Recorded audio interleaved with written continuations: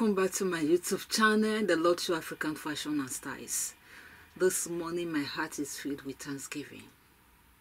I'm overwhelmed. I'm so happy. December is here again. Oh my God, I say thank you. 2020 is gradually rolling away to the glory of God. We shouldn't forget in a hurry all that we went through from January to December. Yes, December is a month of thanksgiving.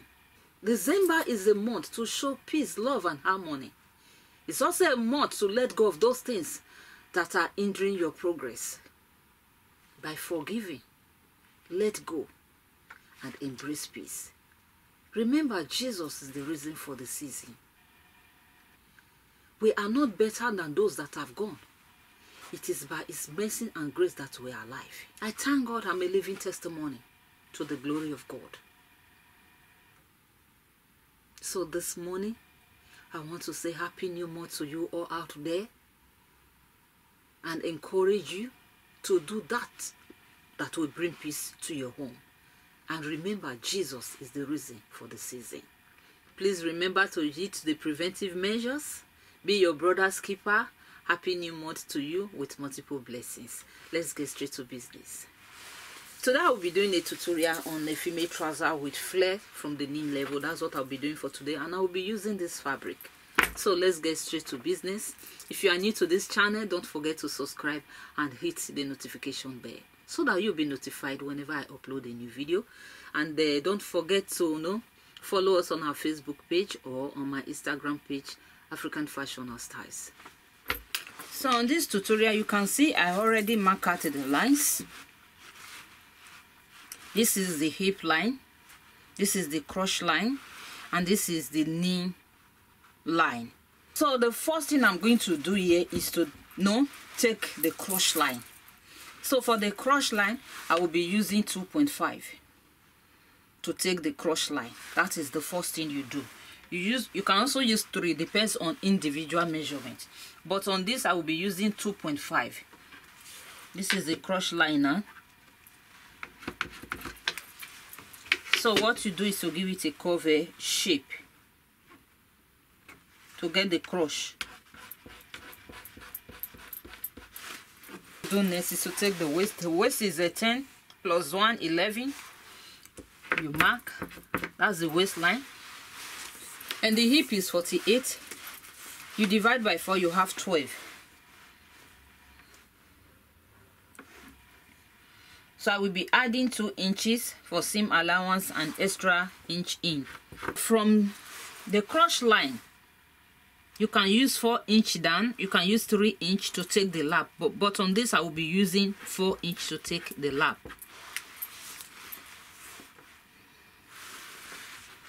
The lap is 28, divide by 2, you have 14, plus 1 inch seam allowance.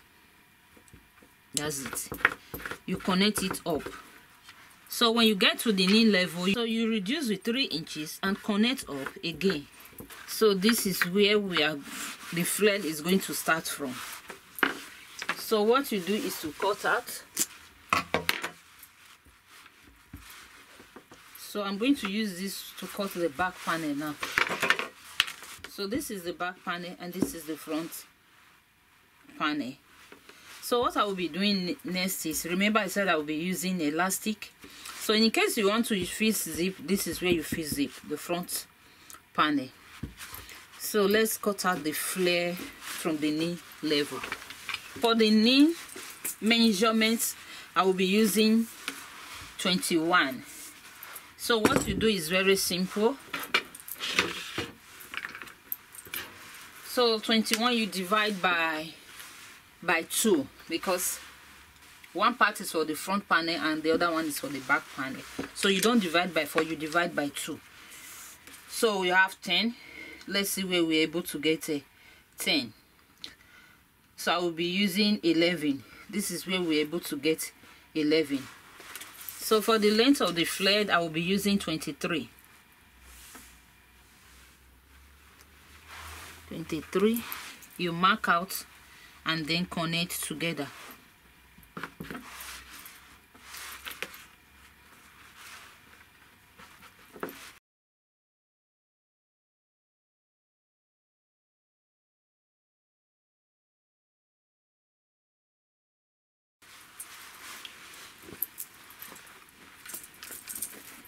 So that's it, just like cutting out a flare hand.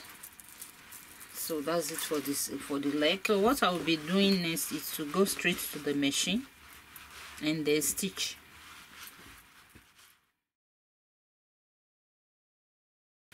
You can see I've stitched the front and back panel together. So you iron properly, fix elastic. And so what I will be doing is to fix the flare from the knee level. This is the flare. So go over to the machine again and join together.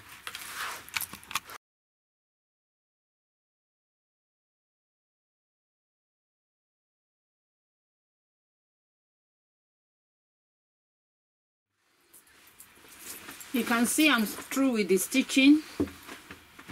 So what I will be doing next is to run the base with a overlocking machine. That's what I'll be doing now, because you know the base is flared and sometimes it's difficult to to run. So it's better you use a overlocking machine for smooth work.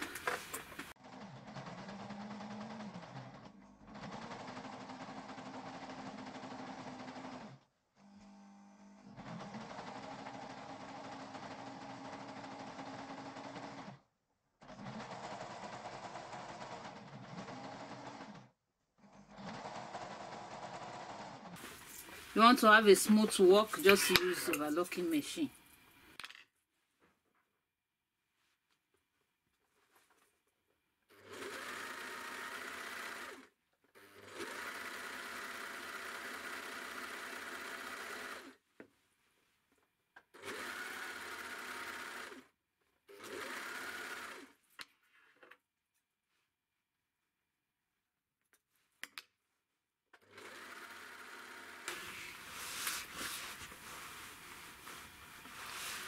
So I'm through with the stitching. Female trouser with elastic on the waist and the bell bottom.